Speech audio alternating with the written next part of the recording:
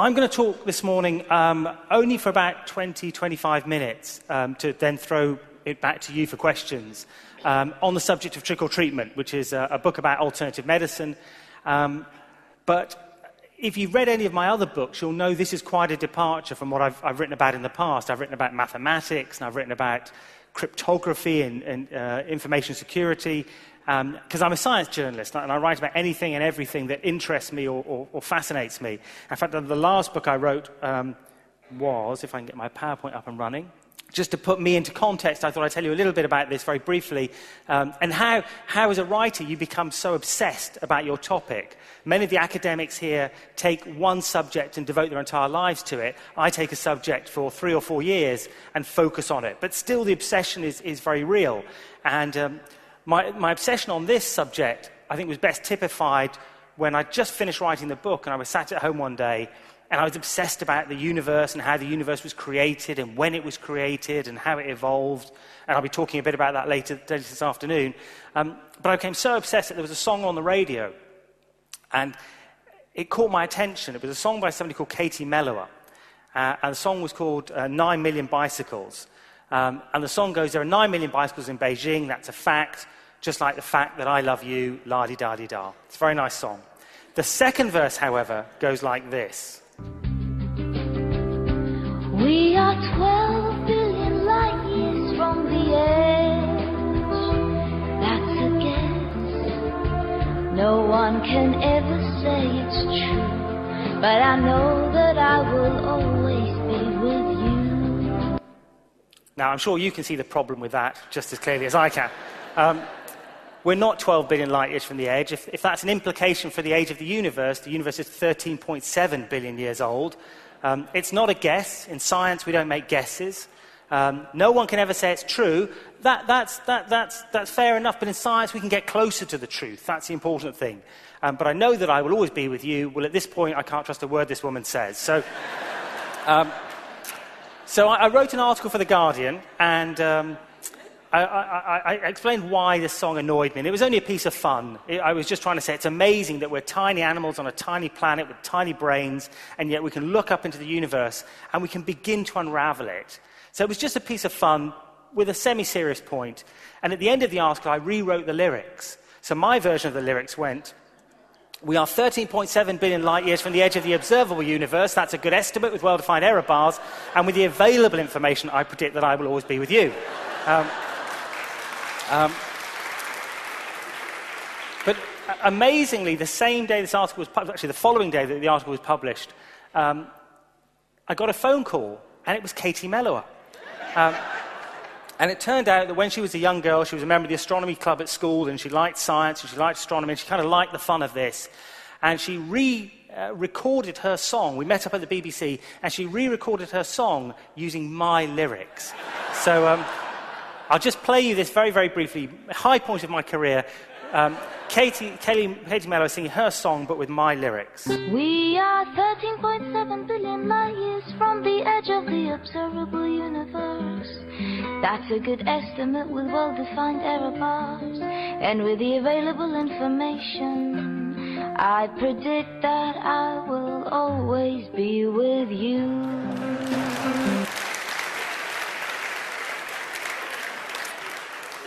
So, how did I get from there to writing about alternative medicine? Well, it started off with acupuncture. I was watching a TV program just back 3 or 4 years ago now. I was sat at home watching a program, and I was watching it because it was called Alternative Medicine, The Evidence. And alternative medicine is one of those things that's becoming increasingly popular, and I was curious, what is the evidence? And here was a program, it was the BBC, and it was BBC Two, the kind of most academic channel, perhaps. It was made by the Open University, again, very respected institution, and it was presented by Professor Kathy Sykes, who's a professor of science communication and someone who I'd worked with in the past and generally sort of very well regarded. And the first program was all about acupuncture. And the idea of acupuncture is that thousands of years old in China. People believe that qi flows through our body in channels called meridians. If there's a blockage in the qi, a blockage in the meridian, that leads to ill health. Acupuncture means you put in very fine needles, you can balance the flow of qi, and you can restore health. It became popular in the West when Nixon went to China, and a journalist called James Reston suffered a severe appendicitis, I think, had an operation in China, had stomach pains afterwards, and then was surprised when somebody came into his room and started putting needles in his leg, which immediately reduced the pain in his stomach. And he went back to America, wrote about this amazing thing called acupuncture, and the boom in acupuncture started from the early 70s. Now, this program was about acupuncture, and I thought, well, does all of this ring true? Is it real? Is it, what is the evidence? This was the subtitle of the program, so I thought, well, I can rely on this program. And the opening scene of that program, let me explain it to you. It showed a woman in a hospital in Shanghai, having a young woman, probably in her 20s, having major heart surgery. And she was still conscious because instead of general anesthetic, she was having acupuncture. This was the opening bit of the program. You switched on, the first thing you saw was this woman having this major heart surgery, acupuncture instead of general anesthetic. And Kathy Sykes said, what can this miraculous treatment tell us in the 21st century? Did anybody see it? I think it was broadcast here in Australia as well. Maybe it wasn't. Okay. Oh, I see a few hands going up. Okay. So, and I was shocked and stunned. Could it really be true that here was a woman having acupuncture instead of general anesthetic for major heart surgery? And because I'm a journalist, I did a bit of digging. I thought either this is the most miraculous piece of TV I'm going to see all year, or there's something suspicious going on. So I started ringing around a few people. I started ringing up heart specialists, ringing up anaesthetists. I rang up the Royal College of Anaesthetists, and they actually done a report for this very program. They'd written a report for the BBC based on the footage that they'd seen, and they sent me their report. And sure enough, this woman had acupuncture instead of general anaesthetic. But in addition to the acupuncture, she had 3 of the most powerful sedatives known to mankind, more powerful than morphine, and large volumes of local anaesthetic. In other words, the acupuncture was purely cosmetic. It wouldn't have mattered if the acupuncture was there or not. She was so pumped full of drugs, she wasn't going to feel any pain. And I rang up a few other people, and I said, look, what impression did you get from this program? And everybody I spoke to, including TV reviewers who'd written about it in glowing terms, said, well, we assumed it was just simply no general anaesthetic and acupuncture instead. And when I told them about all the other things that were going on, they were quite shocked. So I submitted a complaint to the BBC, and eventually, after about a year, the complaint was upheld. But this got me thinking, if I hadn't done some digging, I would have been left with the impression, as probably a million other people were who watched this program, that acupuncture could indeed do miraculous things. And if I had a pain or if I suffered from any condition, I probably would have run down to my local acupuncturist the next day to see what they could do to help me. So I thought this program was I love the BBC. I think it does amazing things, but I thought this particular program was disastrous because it gave such a misleading impression to the public. And I thought, and once you do a bit more digging, once you look around on the internet and you read more magazines and you begin to investigate a bit more, you realize there's huge amounts of wild and exaggerated claims made for alternative medicine. So I thought, why not write a book on the subject? Why not look at the evidence and present people with the real evidence about alternative medicine? A lot of people have accused me of being anti-alternative medicine because a lot of the conclusions I've come to are quite negative. But they're not all negative. In some cases, they're positive about some particular alternative therapies. And so the idea of the book was to look at each individual alternative therapy, look at the evidence. Where the evidence was positive, say so. Where the evidence was negative, say so. Where the evidence was non-existent, again, be open about that. If something was biologically implausible, say that. If there was risks of harm, point that out. If it seemed relatively safe, point that out as well. So I think what we've done in the book is be very open and honest about alternative medicine and the evidence for and against it, the evidence for effectiveness and risks. That's my co-author, Professor Edzard Ernst. I co-authored the book with Edzard because I sort of bumped into him when I was looking into acupuncture and the BBC investigation. And if you get interested in alternative medicine, you can't really avoid Edzard. Very quickly you bump into him because he was the world's first professor of complementary medicine.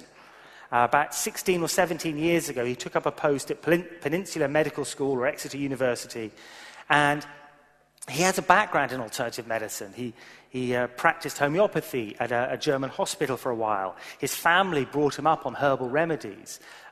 He used manual therapies when he was a professor in Vienna.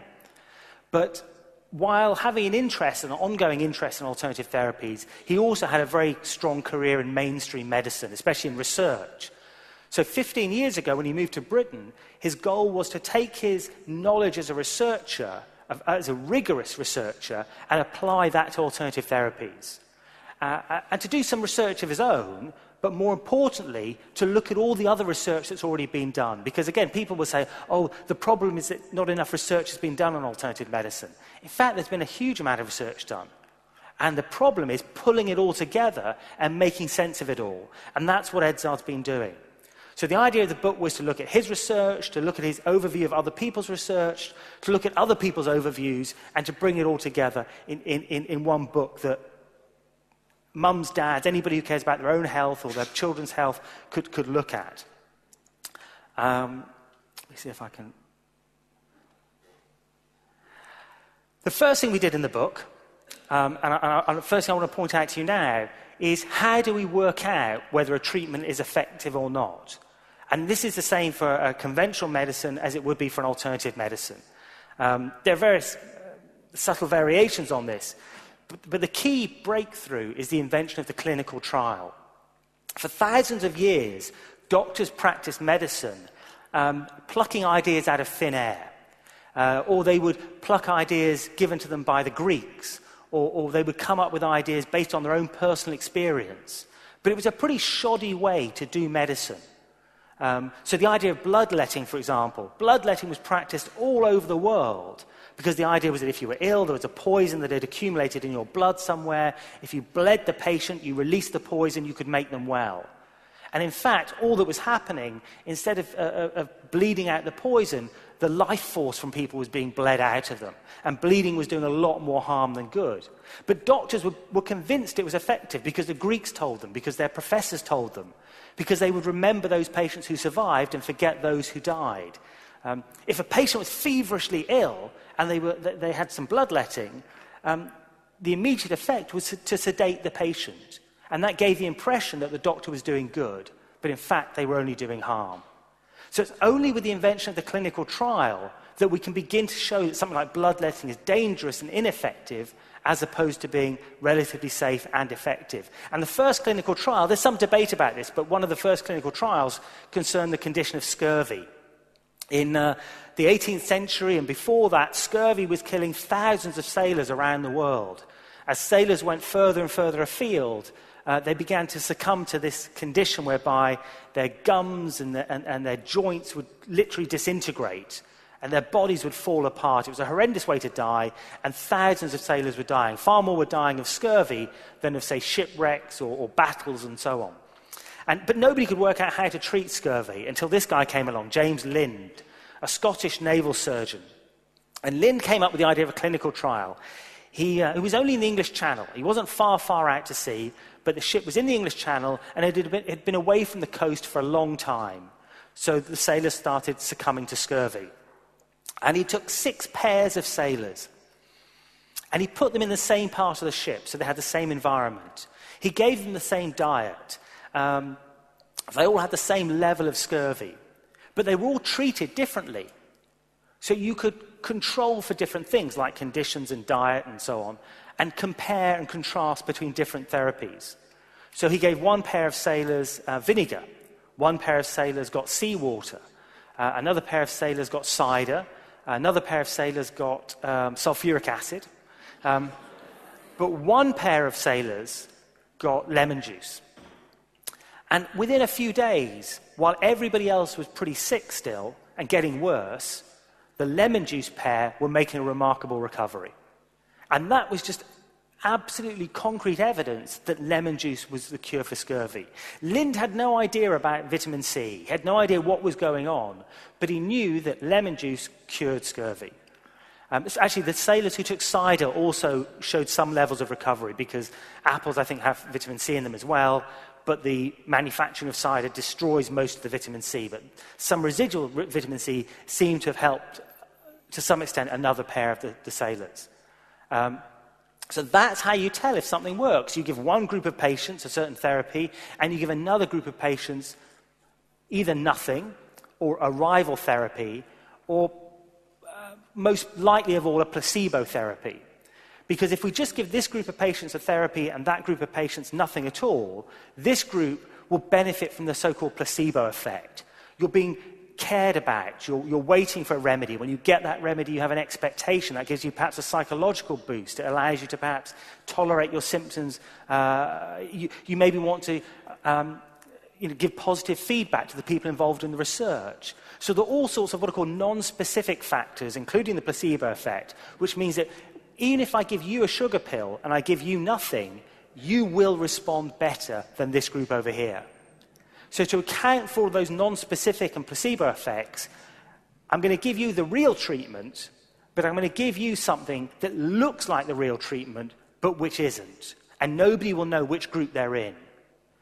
Then if both groups have similar benefits, we know that you're just responding to the non-specific effects, which can be important.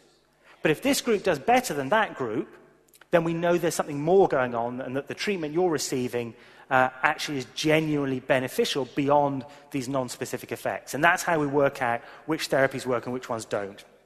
So very briefly, I thought I'd look at one condition in particular, one therapy in particular, one alternative therapy, and just look at the evidence for that. And I was going to look at homeopathy, just because it's one of the most popular therapies, and it's been one of the most tested therapies. So first of all, what is homeopathy? I'm going to go through this very, very quickly, just to leave plenty of time for questions. Homeopathy was invented 200 years ago by a German chap called Samuel Hahnemann. Hahnemann could see that conventional medicine at that time was useless. Bloodletting was going on. We've already talked about that. Patients were giving mercury and arsenic, all sorts of terrible poisons that were doing more harm than good. So as a reaction to that, he invented homeopathy. Two key principles of homeopathy. Like cures like. Whatever harms you can potentially make you better. Or for example, actually, let me look at it a different way. If you get hay fever and you get runny eyes, well, what else gives you runny eyes? Well, onions do. Onions make your eyes water. So onions could become the basis of a homeopathic cure for hay fever. That's the basic principle. The second principle there is dilution increases potency. So if you dilute the onion juice over and over and over again and make it weaker, it actually has a stronger curative ability. So those are the two key principles. Like cures like, but the greater the dilution, the bigger the effect. Now this sort of makes sense. I've said here it's a bit like vaccination. A little of what harms you, the virus or a fragment of the virus, can cure you. And you only want a little bit of it to be beneficial. So it sounds appealing at first sight, but when you look at it in more detail, you realize how ridiculous it is. This is from a Materia Medica, which is sort of a guide that a homeopath would have in their office, which lists all the homeopathic remedies and all of the things that it can cure. So this is a page for acetic acid or vinegar, and that list is all the things that acetic acid can cure. Presumably because these are all the things that acetic acid can cause, because like cures like. So acetic acid, vinegar can cure and cause things like worries about business affairs, pain across the root of the tongue, putrid sore throat, scurvy down there we can see, even sausage poisoning. All can be cured and caused by vinegar, but cured by homeopathic vinegar. And when you look at a whole list like this, you realize this is a little bit ridiculous. But let's look at it in more detail. Let's look at the dilution process, which I would argue is even more ridiculous. when we talk about dilution, we're talking about a level of dilution which is absolutely and utterly extraordinary. If I take a drop of vinegar, or let's say acetic acid here, a drop of acetic acid probably contains 10 to the 22 molecules. That means about 10,000 million molecules. So what you do is that you start off with your drop and you put it into 100 drops of water and you shake it. Now I take one drop of that, which I've now diluted by a factor of 100, and I put that into another beaker of water and I shake that. So I've now diluted that by another factor of 100, which we call 2C, C being the Roman numeral for 100. So I've now got 100 less times 100 less molecules. I've only got 10 to the 18 molecules in one drop of this water, which is still a huge amount. But if you repeat this process of dilution, you only need to do it about 9 more times, and you end up with a drop of water that contains only 1 molecule of acetic acid. But you carry on diluting if you're a homeopath. Typically, you'll dilute another 18 times, which means you're diluting pure water. Your final beaker has nothing in it, but you carry on diluting. And in fact, sometimes homeopaths will dilute maybe 300 times. It's extraordinary, the level of dilution that can go on. And then you take a sugar pill and you dilute it. You put a little drop of water on the sugar pill, and that's your homeopathic remedy. It just sounds utterly ridiculous. Like cures like sounds ridiculous from what we've seen. The level of dilution sounds impossible because the final pill has got nothing in it. So it's an utterly ridiculous, bizarre, and absurd notion. But science actually kind of likes bizarre and absurd notions. In fact, the whole of science is built on these kind of notions. And as a scientist, you have to be open-minded. So you can't just ignore this straight away and say, this is just ridiculous, we're not even going to look at it. Especially when you hear homeopaths and patients talking about it so positively, you have to be open-minded and you have to look at it in some detail. My favorite example of this, and I mentioned this the other night, was a physicist called Fritz Zwicky. Fritz Zwicky was an astronomer, and he came up with the idea of dark matter. Dark matter is the idea that the majority of our universe is made up of stuff that we can't see. And it's not like the matter that we're made of. It's preposterous. Most of the universe is made of stuff we can't see, and it's not like the stuff we have here on Earth. Zwicky predicted this 60 or 70 years ago, and everybody laughed at him. But while laughing at him, they also went out and did experiments. And it turned out that Zwicky was right. So that's what I mean about science being open-minded. Homeopathy sounds absurd, but you have to go away and test it. And that way you find out whether it really is absurd or whether there is something to it. My other favourite story about Zwicky is if he didn't like somebody, he had a very good insult. His insult for people he didn't like was to call them a spherical bastard. By this he meant a sphere is a geometrical object which looks the same whichever way you look at it. And a spherical bastard is someone who's a bastard whichever way you look at them. But that's irrelevant to this story. That's irrelevant. The relevant thing is that he came up with crazy ideas, but science was open-minded enough to look at them, and it turned out his crazy ideas weren't so crazy. So let's look at homeopathy.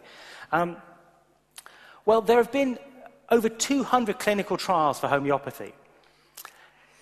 Some of the results are positive, some of them are negative. And so there's just disagreement. And that's why I was saying one of Edzard's main roles has been to pull all of this data together in what are called a meta-analysis, or a systematic review. That means you take lots of papers and try and make sense of them. So what do the meta-analyses tell us about homeopathy? And when you conduct one of these reviews or meta-analyses, what you're doing is you're saying, right, I've got an experiment here that was really badly conducted. There was no control group, so I'm going to throw that one away. I've got an experiment here. This was really badly conducted because patients weren't randomized. This group was full of men, this group was full of women. Therefore, it's maybe an unreliable test. This experiment is really well conducted, but only had 10 people in it. So I'm not going to give that very much weight. This experiment was really well conducted with 1,000 people. So I'm going to put more weight on this one. So you begin to separate the wheat from the chaff and focus on the best research. Because the best research gives you the most reliable results, and that will give you the most reliable conclusions. So what happens when we do this? Well, there's an organization called the Cochrane Review. And the Cochrane Review sets itself the job of conducting systematic reviews on everything. Conventional medicine, manipulative therapies, anything and everything, including alternative therapies. And these are 5 reviews conducted on homeopathy for various conditions. And the results are not impressive. For asthma, Cochrane says there's not enough evidence. For influenza, it says the data's not strong enough. For induction of labour, there's insufficient evidence. Dementia, in view of the absence of evidence, it's not possible to comment. Attention deficit disorder, this review found no evidence. Now, you might say that's kind of equivocal. It's kind of saying, well, there's not enough, we don't know. But after 200 years and after 200 clinical trials, the best we can say is there's no convincing evidence that this works for anything at all. Which, based on the biological plausibility of homeopathy, is not very surprising. When you look at homeopathy, it sounds so crazy you don't think it would work. And when you actually look at the hard data, again, it doesn't look like it would work.